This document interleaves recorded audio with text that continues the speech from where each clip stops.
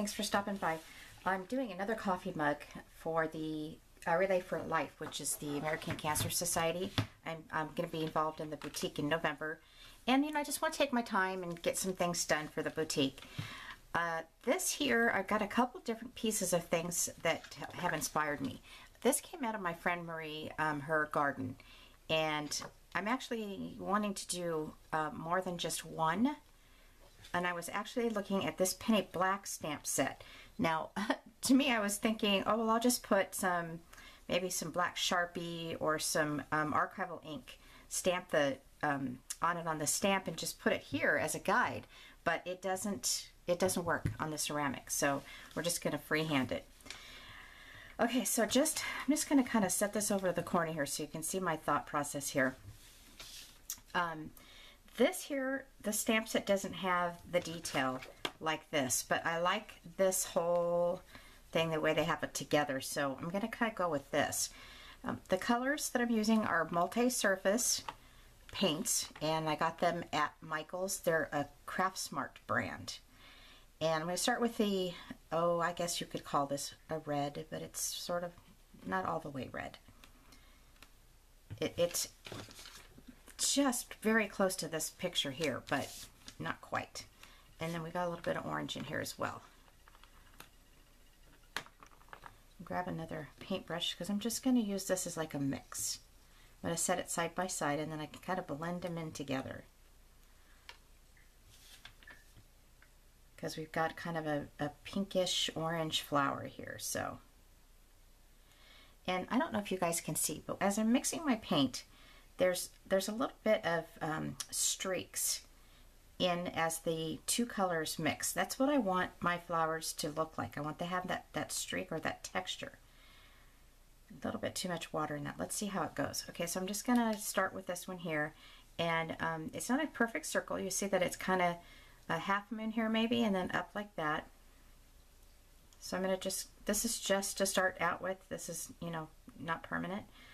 You have to bake this paint at you know what, I think it's 350 for 30 minutes, but read the instructions. Okay, so there I've got my first one. It's a little bit more flat on the bottom and more round on the top. So then I have this guy right here, and this to me is, I'm looking at like a triangle, right? And it's not quite touching, but it's very close. So let's just put a little triangle there right now. And it's got a little swoop in the middle. Again, this is just the base. Then I have this one down here that's, a few inches down, and it's going to have another one here. So we're just going to, it's actually almost a complete circle, right? So I'm just going to use that like that. And then we have this guy right here, which is, again, flat on the edge. And it's going to go up around. Alright, and then we have this little guy right here. I'm going to go ahead and put some more color on my brush. And he's kind of tilting over to the side. Kind of like that. And then this one here, which is almost like this one, because it's a little triangle. So we're going to make our little triangle. Just like that.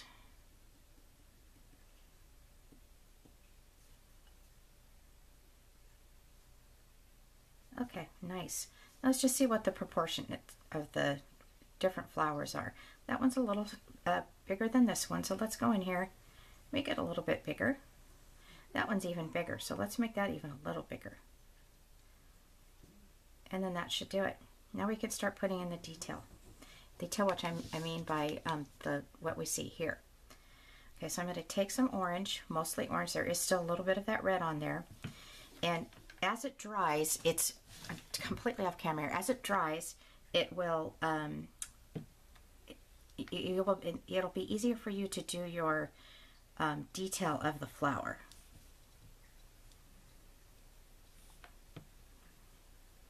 Okay, so I'm going to hold this up, see if you guys can tell that there is definitely a little bit more color and detail in that flower. And for this one, I kind of got to do this in my head because, there's no texture or detail in that stamp. There is here, so I'm kind of combining both for inspiration. And it's fun, you know, you can use your paintbrush in so many different ways. You can streak it like this, get a little water on it, bring in the two colors together, bring it just like this. The more water, the more you're going to pull away from that color. So you can use the white cup as your as a little bit of a texture in your project. Okay, now I'm going to put a little bit of white in here, and then I'm going to kind of pull it all together. I keep using that word, but that's really what I mean. It's got a little bit of orange on it, so I'm going to clean it off. I don't want it to get orange inside my white paint here. Okay, I'm going to bring that right there because I kind of want to pull in that little bit of pinkish orange color. I don't want it to be completely white. And I'm going to go right on the edge here. And that's going to give it a little bit more of a definition. I'm sorry, I keep getting completely off the camera here. Let me adjust my camera a little bit. There we go. Okay, that'll do it. Okay, my paintbrush is a little bit wet, so I'm going to go in and dry it off a little bit because it's kind of, you know, taking away the paint, which that's not what I wanted to do. It's all right though. This is fun. It's all fun. It's not, nobody's being, you know, judgmental or anything. Or you're not going to win a prize. You're just making something fun for somebody. Hopefully the donations will go help somebody else who needs the money to get through their cancer treatments or whatever it might be. Okay, so, oops.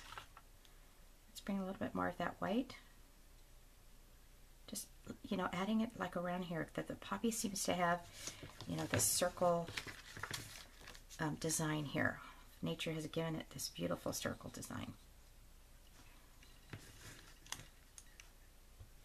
Put some more back down there. That's a little less water. You can do this as well. You don't have to brush. You can just use the brush as the technique that you want to give it some texture. Okay, and then I'm going to just look at my stamp there. That's good. I got so okay. So let's go right here on this one.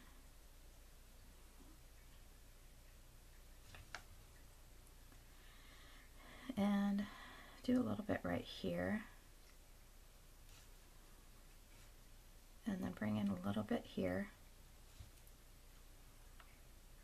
Now if, I just want to clarify too, this is all something that I've never done before. This is all new to me.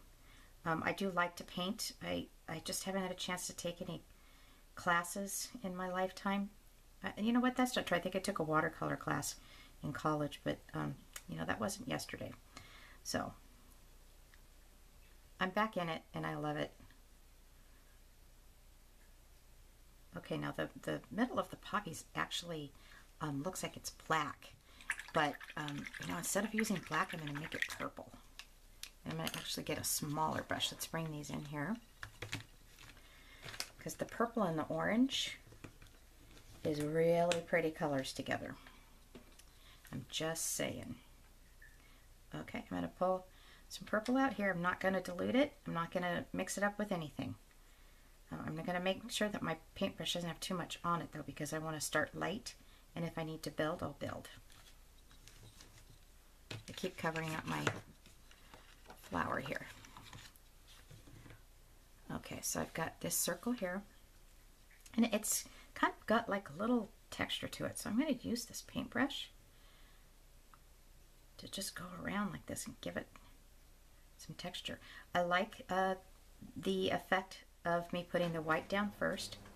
It's really making that purple pop. That was not my intention. Oh, I should say it was, right? I meant to do that. And we're just going to bring that circle around. So for some reason my printer does random things like that. It just starts to make noise. Okay, so then I'm going to bring this one here. And then this one down here. Isn't that nice? And then this one really doesn't have a middle, and this one as well. So we're just going to leave that alone. All right, let's go back in. It's dry. As it's drying, you can play around with it a little bit more.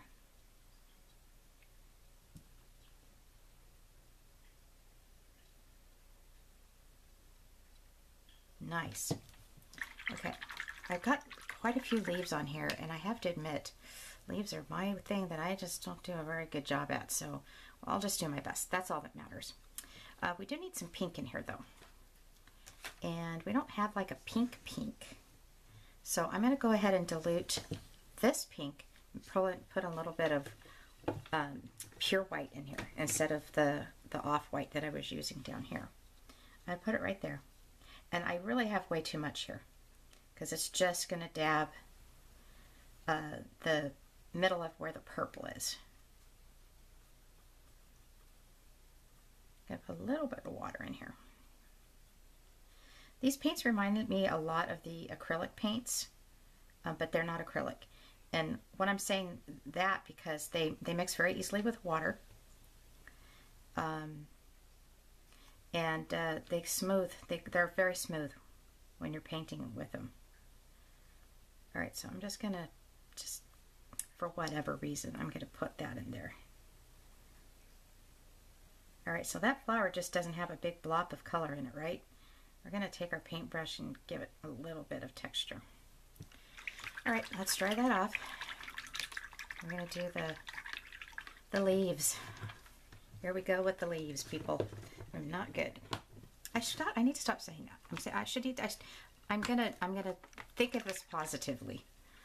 Say, I'm gonna get this. I'm really gonna get this. Okay, so on this stamp set, we've got some stems that are going down like that. My paintbrush is too wet. I'll get that dried off a little bit. So that's exactly what I'm going to do, but I'm going to switch paintbrushes because this one here is a little bit too big. I'm going to go for this little skinny one.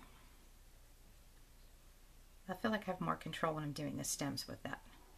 I think these have numbers on them. Oh, this is a number 1, okay? Huh? Sounds like I know what I'm talking about. Okay, so I'm just going to bring the stem right down here, and I'm going to pretend like it goes underneath that one. And I'm going to bring it down here, and I'll finish it down here. I'm not too concerned about taking it all the way to the bottom.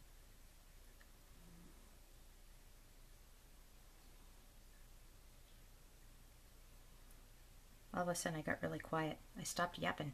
Okay, then I've got this stem right here that looks like it goes underneath these flowers, and it's going to come right down here. Like I said, I'm using this as an inspiration and not doing it exactly the way it is. And then this guy's right here.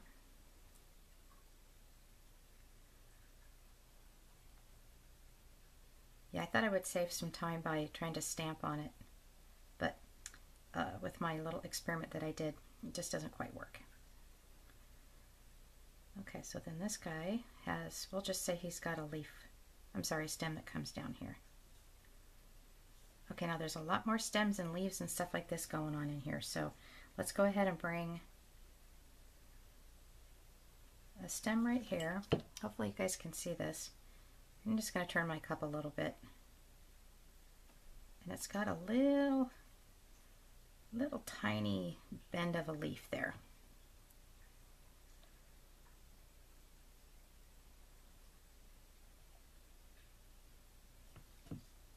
You could also do these with the oil-based Sharpies, but I'm doing it this way. Okay, now I'm just going to ad-lib here. Just going to kind of put my own leaves in there.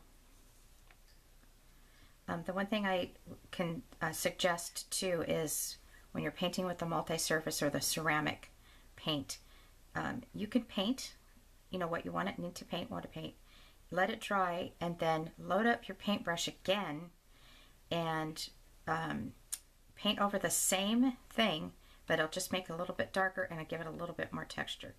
We might be able to do that with this cup here. See how this green is really, really light? I'm gonna go back in. I'm gonna let it dry a little bit. Okay, I'm gonna pretend like there's another leaf here. I'm gonna put it very, very lightly. I'm just filling in the blanks, basically.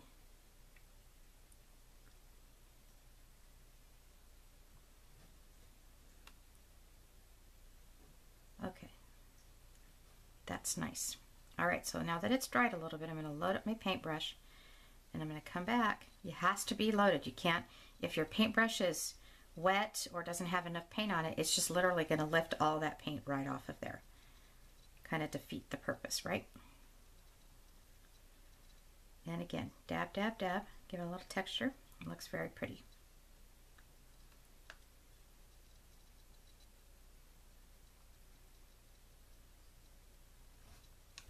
And a little bit here. Some of the leaves I can actually leave lighter, the leaves and the stems. Okay, I think what I want to do is I want to give this a little bit more texture. So I'm going to dip it in my reddish color. This is the small paintbrush again.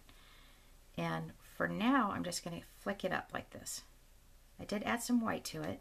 So I don't want to go over that white. That'll kind of defeat the purpose of what I was doing there. And then I can just kind of flick out here and there. Flick out, that may be not even a term in the artist world, but that's what I'm thinking. Yeah, that gives it even a little bit more character. I think I actually touched my hand on that one there because that one looks funny. Where I just originally painted it that way. All right, you know what? I think I'm done. I may play with it a little bit later as it dries, but that kind of shows you what you can do. You can, you know, pull from pictures that you have, pull from the outline of a stamp set, you know, whatever, and just play with it. Like I said, it's relaxing. Don't stress out. It doesn't have to be exactly like the picture.